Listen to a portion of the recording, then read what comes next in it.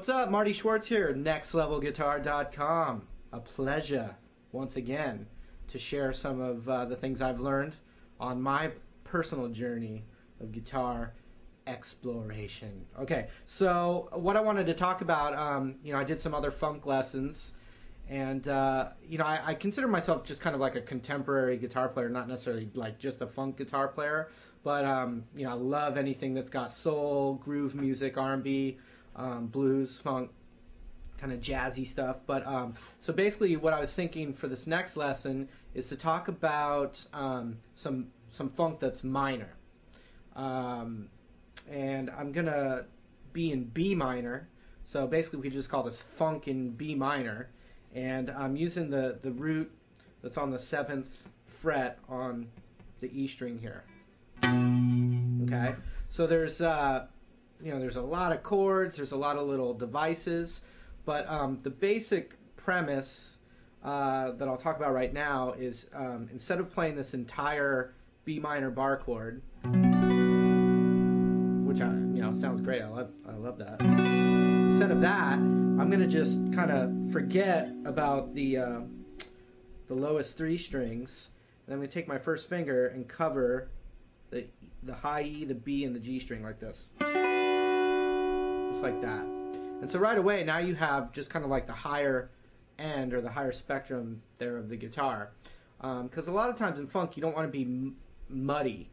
Especially if you're, some funk bands have a horn section and an organ player and, all this stuff. So you don't really want to be stepping on lots of toes. So with the guitar, it's nice to kind of play some of the higher notes. Okay, so I'm covering that.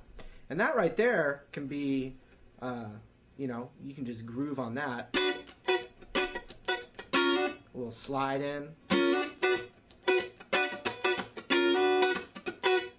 But what's really cool from there is there's lots of different colors that we can add. One thing you can do is just kind of think of the, big shock, the minor pentatonic scale.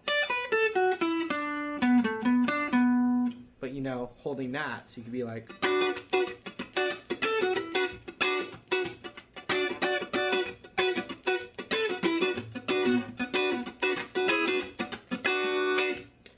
that was all just kind of ideas, with the minor pentatonic scale. But here's some really just, cool things I've learned from different songs and different players. One thing, and this is probably the most kind of standard minor funk thing you can do, is hold that, same thing again. I'm going to put my pinky on the 10th fret on the B string, and then I'm going to play these top 3 strings here. And what that gives me is a B minor 7. Okay, but one of the you've heard this in a lot of songs, is from my pinky I'm going to go a half step down on that same string to my ring finger on the 9th fret, and you can switch between those. Now I could start with this one and move up with my pinky, or the opposite, have my pinky and go down. And so let's see, I'll start with my pinky and go down, and you can hear what that sounds like.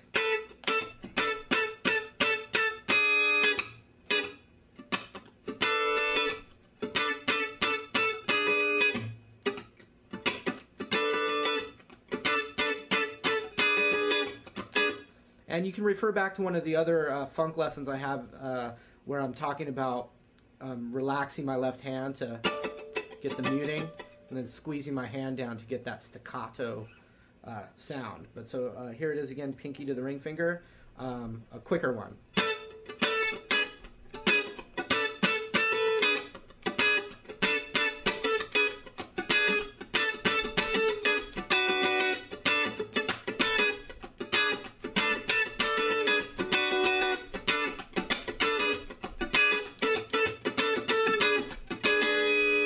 Okay, so that's one right there. Here's the opposite, the ring finger up to the pinky.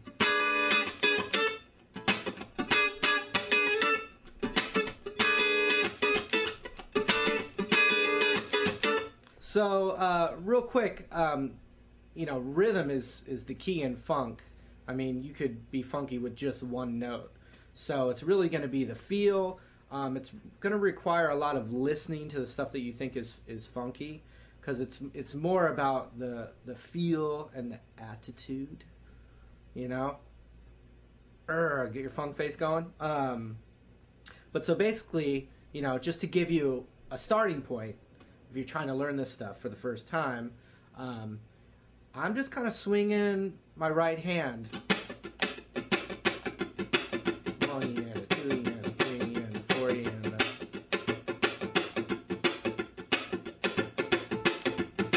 You know, I'm just kind of just feeling it naturally. I never had a teacher go, you know, do exactly this.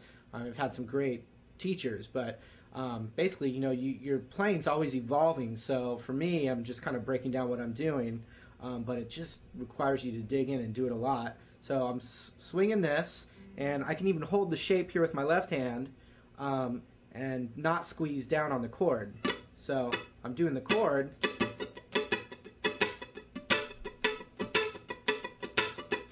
And all I have to do is just squeeze with my left hand here.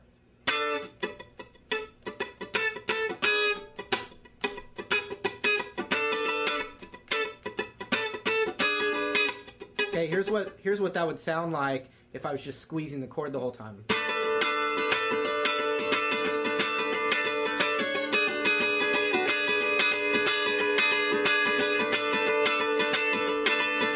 Now here it is where I'm relaxing my left hand.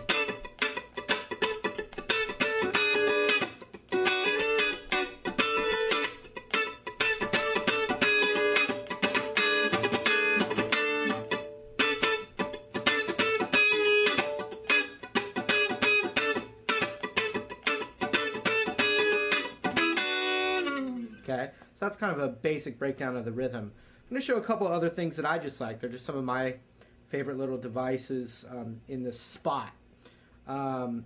This one gets a little bit on the smoother side, and it would be called a B minor 9. And all that means is I'm taking this little B minor 3-note chord here, which you know, 3 notes you'd call it a triad. And I'm going to take my ring finger and put it a whole step higher than the root on the high E string.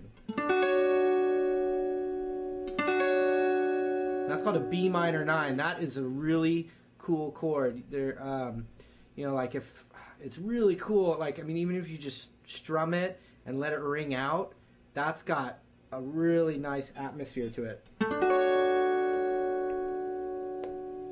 You know, nice for intros.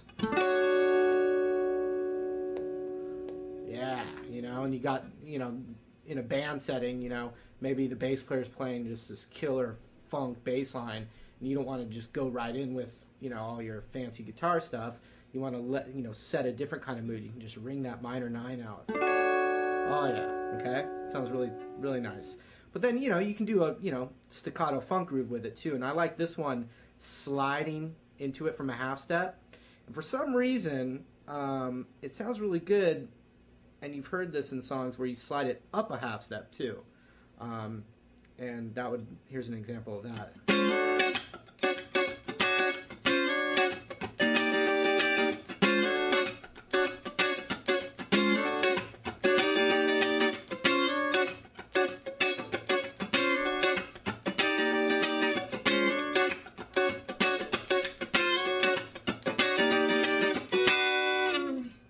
Okay, that was a nice little thing that I like to do. All right, once again, this was Marty Schwartz with NextLevelGuitar.com. I hope you got something out of that.